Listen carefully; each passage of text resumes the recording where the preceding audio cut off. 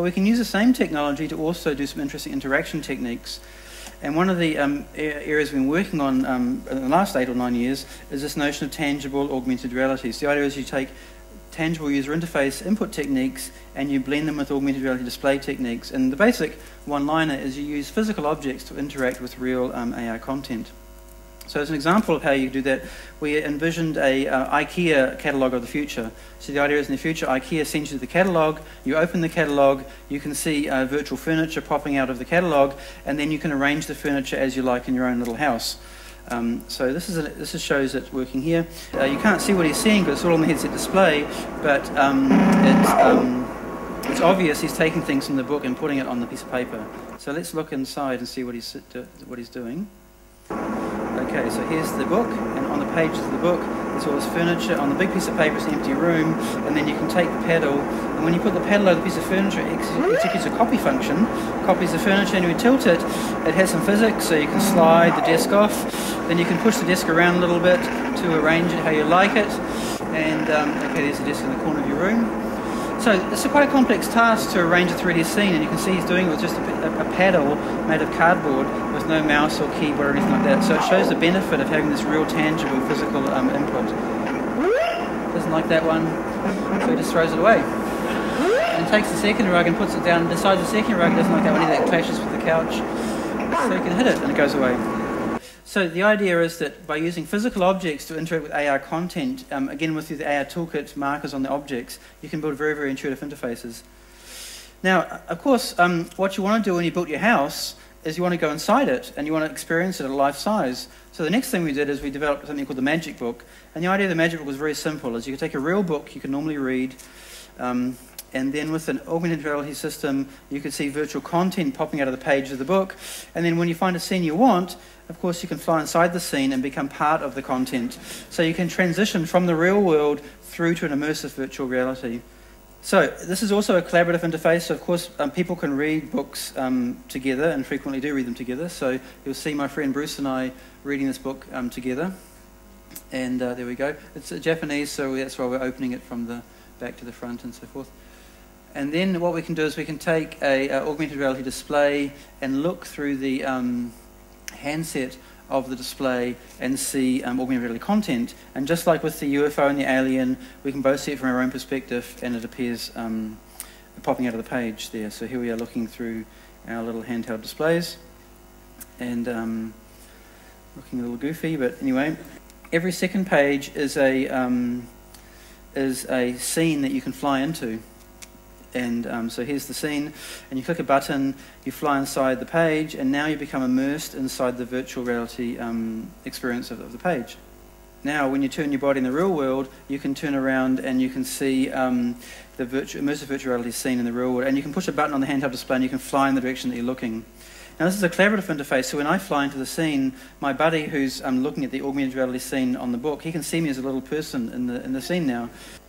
Right, so here's me in the virtual world. And this is, as I move through the world, my body moves around. And then in order to keep the metaphor consistent, when I'm in the immersive virtual world, I should be able to look up into the sky and see my friend looking down at me as this big kind of godlike person. And I can look up and see my friend who looks just like me because we are on a budget. And as he moves in the real world, his head moves around as well. And of course, he can also come in and be in the immersive VR world with me too and fly in, and we can play together. So we were having so much fun with that we released the software and made it open source. It turns out a lot of people like that, and since 2004 we've had 200,000 downloads of this piece of software. It's the second most popular computer vision application on SourceForge. We're getting about 8,000 to 10,000 downloads a month right now. But it turns out most people don't want to look like this to have an AR experience. So if you want to bring AR to the masses, you've got to look at other things as well. And most recently we've taken that same software and we've ported it over to the mobile phone. It turns out to have an AR experience, you just need a camera, a processor and a display. And almost all mobile phones like this one have a camera, a processor and a display on it. So in the last couple of years ago we took that software, ported it to the mobile phone, and here you can see on a normal commodity mobile phone a little 3D model appearing on your phone.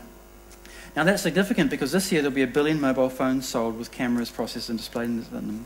Oh, and this is a little tennis game we developed, the world's first collaborative AR game on a mobile phone. So you sit across a table with a piece of paper between you, and you can see a virtual tennis court, and you can play tennis together.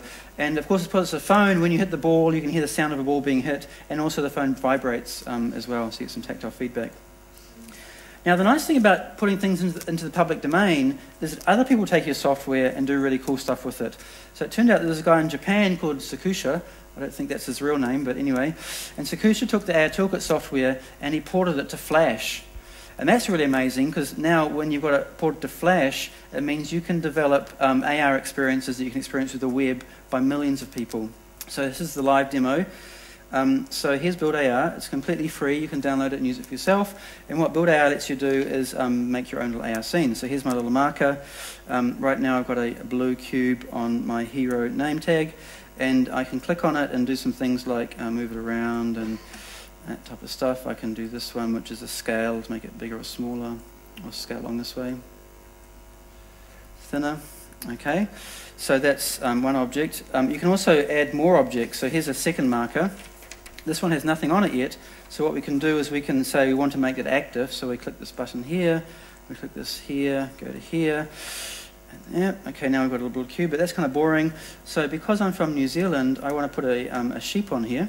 So we'll click on this, and we can go to, this might be dangerous. Let's see what happens. Oh, there we go. And so there's a little sheep running around. He's moving very fast, isn't he?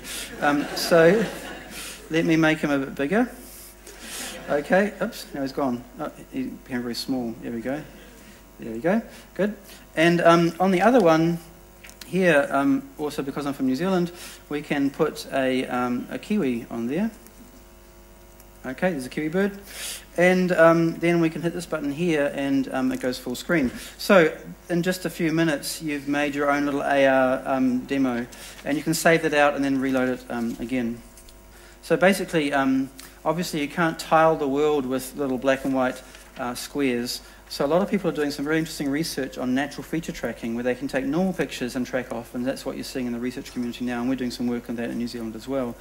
The other what's next thing is to take that technology and deploy it on a massive scale. So what you want to be able to do is walk around, well, this is Helsinki, but walk around town and see all these annotations appearing over the real world. So your friend Jusmo might have gone to this burger place and he's left this tag here saying burgers and wrappers are awful, avoided at all costs.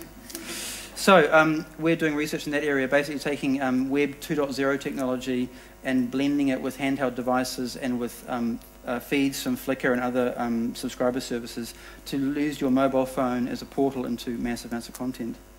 So just to conclude, developing augmented reality for the masses and letting anybody build an AR experience is all about delivering to existing platforms, so delivering to the web or to mobile phones.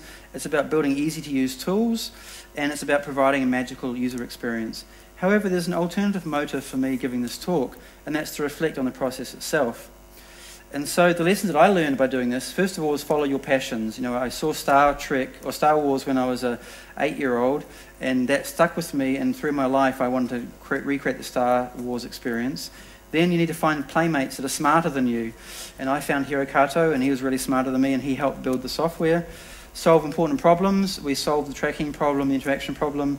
Share your toys. So we built this software library. We shared it to other people, and we've now got more than 200,000 people using that software.